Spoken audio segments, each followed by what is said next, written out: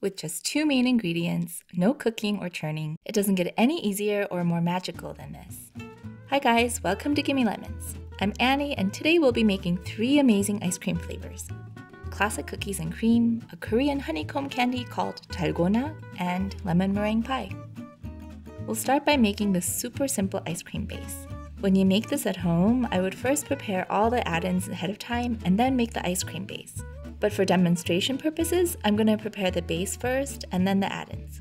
Whip up 2 cups or 450 milliliters of cold heavy cream in a mixer on high. Since it's quite a bit of liquid, cover the mixer with a kitchen towel to protect yourself from splatters. This is wisdom I'm just passing down from personal experience. Peek in there once in a while to keep an eye on it, and when it starts to thicken, lower the speed to medium until it reaches stiff peaks. To this, we'll add the star ingredient, a can or 400 milliliters of sweetened condensed milk. This is the stuff that's not only going to sweeten but also soften your ice cream. It's also the element that's going to give the ice cream that velvety smooth texture. I'm adding 1/8 teaspoon of salt because salt enhances all sweet things. And here I have a vanilla powder since vanilla extract's kind of hard to come by where I live, but if you have vanilla extract, add 1 teaspoon. Now give this a whirl on medium-low speed. The mixture will look stiff at the beginning and then smooth out when all the condensed milk is incorporated. And believe it or not, that's it. If you love vanilla ice cream, just freeze this in containers and you've got yourself some seriously good vanilla ice cream. But today we'll divide it up into 3 of our very special flavors. We'll start with the classic cookies and cream. Here I have 6 Oreo cookies with the cream removed because as a kid, I always hated how waxy it got when it was frozen. But if you're absolutely appalled by this, you're welcome to keep them in. Break up the cookies, with or without the cream, into big chunky pieces that you can later dig out like treasures. Since the base recipe makes 3 equal pints, I'll measure out 1/3 of the base mixture, about 283 grams or 2 cups, into a medium bowl. Then carefully fold in the cookies.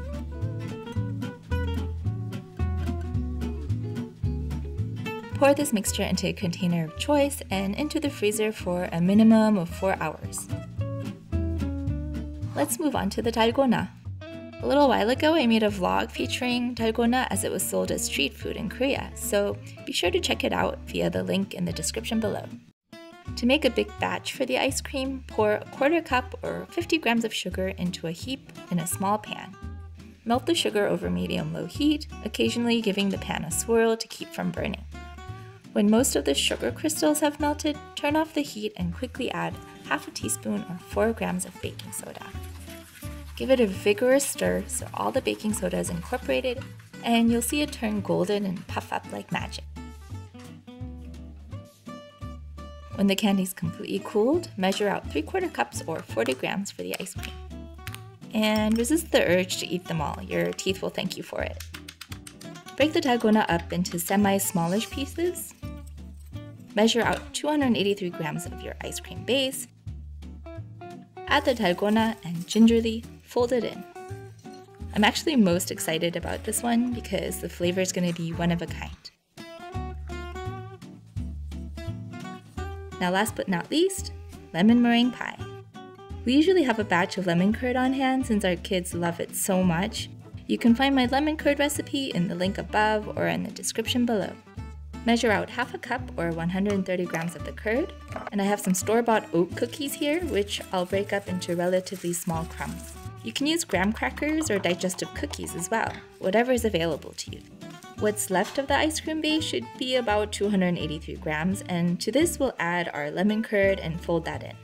I got a bit over-enthusiastic with the folding here, but I recommend you leave some streaks in there to add contrast.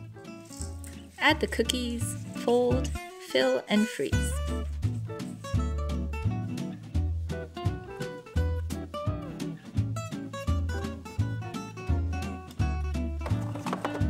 After about an hour, line the ice creams with a piece of parchment or wax paper to keep ice crystals from forming. Now it's time to do a quality check before the kids come home. Yep, quality check. And ta-da! Ooh, nice! We have big chunks of cookie treasure spaced out between perfectly smooth, velvety ice cream.